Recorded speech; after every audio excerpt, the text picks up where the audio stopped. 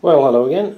This is Christer here. I'm going to show you the sequencer that I've been building, and it's amazingly approaching almost final state here.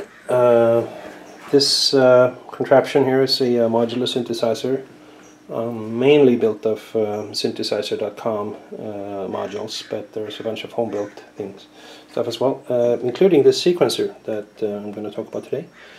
It is a analog style sequencer with 4 rows of 8 notes that gets played back in order, and you can see for each note we have a knob signifying the pitch, and then we have a switch that allows you to tell, see if I can get a good view here, if the note is on, gate off, and then function.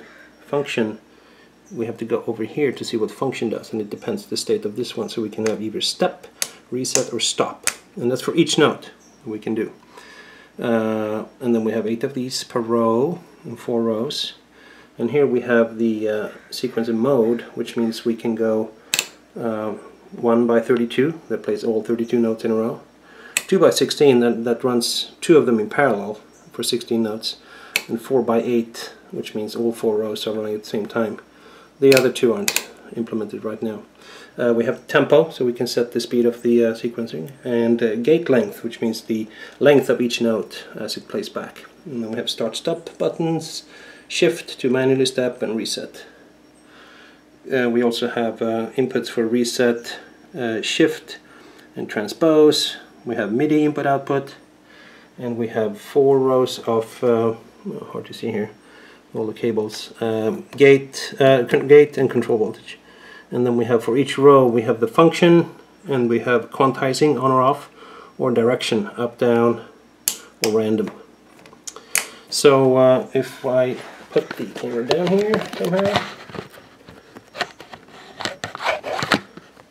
like so. No, that's wrong. That's better. And I'm going to press start. So here we have all 4 running,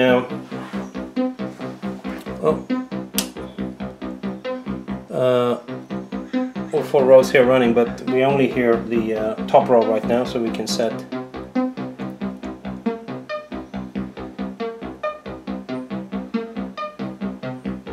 something like that, and we can tell if something should be quiet. Turn off some notes, and we can set the tempo.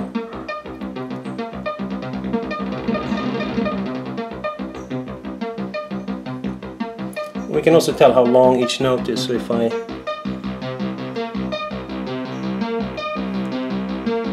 do it all the way, then the whole note is playing for the whole step, or a little step like that. Crank that up and do that with a filter instead here.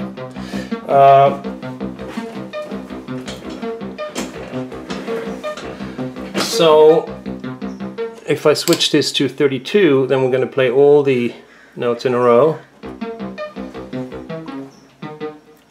Some of these are set to off or skip or whatnot.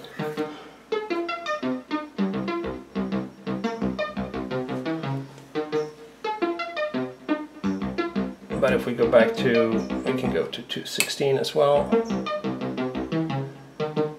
We still only hear the top row here though.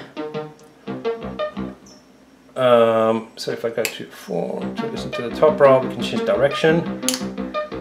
Now it goes backwards. We can go random.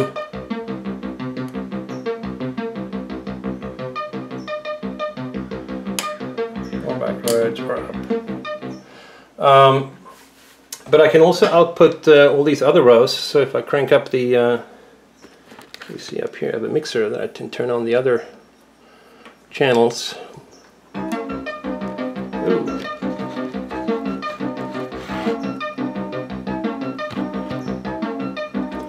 Not very nice, but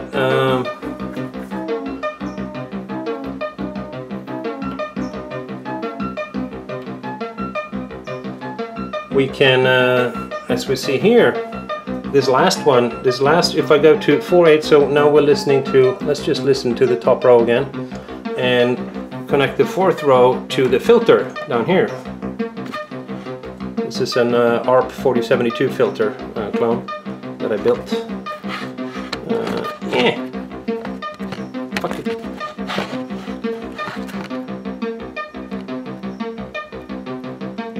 So now the filter is connected. I'm going to crank up the... So now we can control the pitch with the 1st row and then the filter. Up.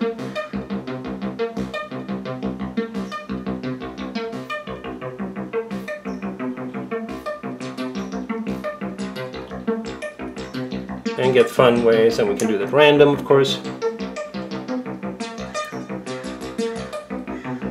So that's pretty cool. We can, so all this is driven with the internal clock right now. And we can also synchronize it to an external. Well, first of all, I can synchronize manual stepping with another analog device by using the shift and reset inputs for each channel. But I also have the MIDI input. So this is now, if we can trigger it using a drum machine, for example, which is right now turned off, but I'm going to turn it on, and if we look at the little tempo blip here, which indicates the tempo. If I'm turning on, I'm going to turn it to really fast right now. If I'm turning on the drum machine, you're going to see this as soon as the drum machine turns on, it's going to start synchronizing with the drum machine. So now the drum machine is on there, so I can press play here. So now it's synchronized with the drums playing.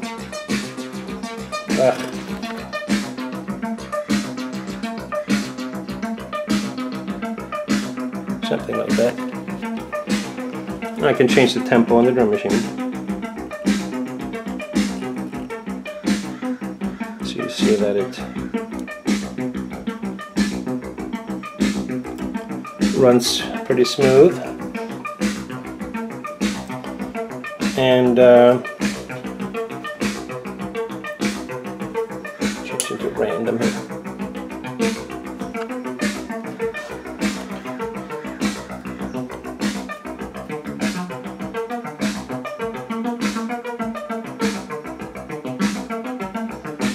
I have a nice little random sequence here, and I love the way the lights blink when we go random. We can turn all to random and just sit and stare at the LEDs. Beautiful. Anyway, I'm going to turn off here and connect another synthesizer to show you the MIDI output.